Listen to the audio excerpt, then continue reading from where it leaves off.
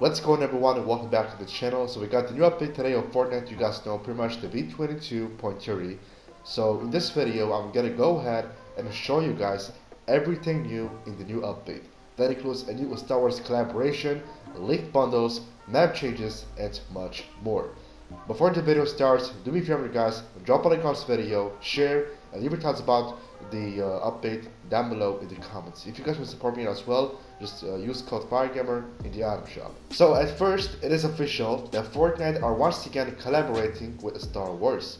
As you guys see on the screen, those are pretty much the three beloved characters that are going to be coming in the item shop today, right when the downtime will end, as you can see. So I'm not going to use my face cam, so I can go ahead and show you guys all of the leaked skins so I get on the screen for quick. So yeah, let's just do it.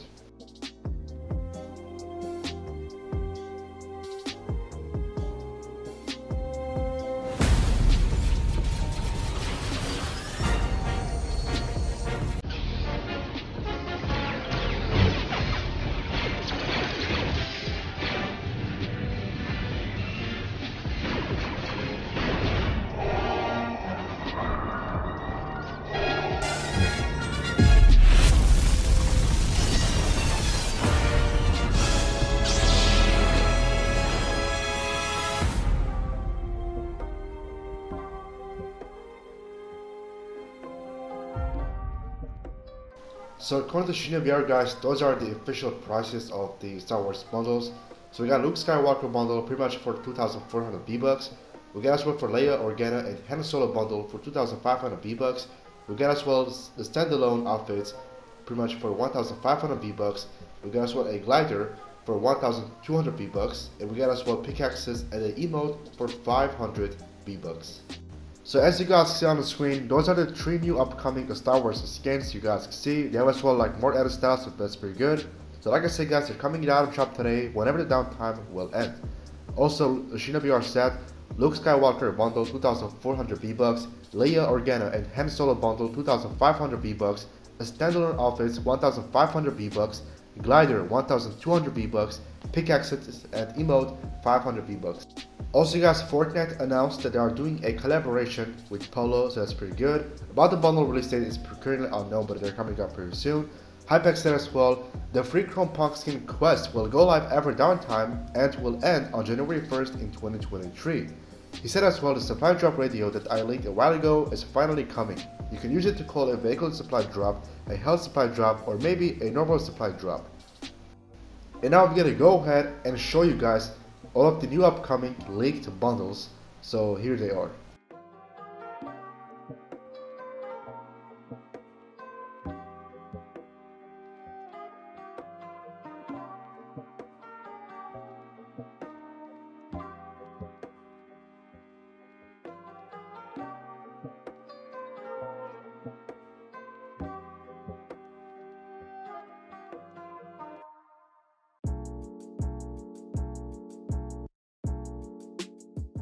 That is as well guys the new upcoming map known as v22.30. There are some changes, so that's pretty awesome.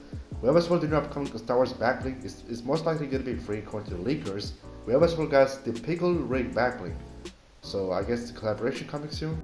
We have as well guys two new upcoming free loading screens, which I believe this has to be a Twitch drop loading screen from the FNCS. And I'm pretty sure this is going to be free as well by completing, the Herald quest, which I believe they're going to be coming out pretty soon. Alpha Monkey said guys, hotfix strings, nothing is happening, Dragon's Honor, earn a 50 KO streak, hashtag KO streak, rush, and as well as horde. They have said as well, like and favorite, Burning Ember Clock, a Star Wars series, FNCS 2020, Polo Stadium Collection Bundle.